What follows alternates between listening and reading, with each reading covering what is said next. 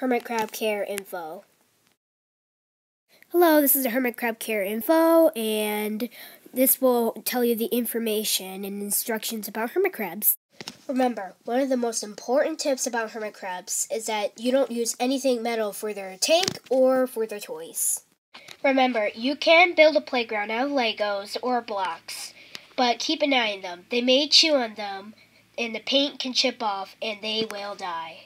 Remember, if you have jumbo hermit crabs like this little guy here, then you should at least have a tank bigger than my tank, which I have smaller hermit crabs. Remember, if your hermit crabs are on the loose, then it's hard to find them because they love to hide. You shouldn't believe in any hermit crab myths because everything can go wrong if you do. Remember, hermit crabs love to play. This purple ball that I have here, they love it. They tackle with it all the time.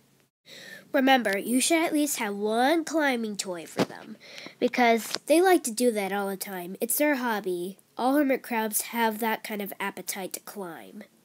Remember, don't get a hermit crab that has a painted shell and then put it in a metal cage like this one.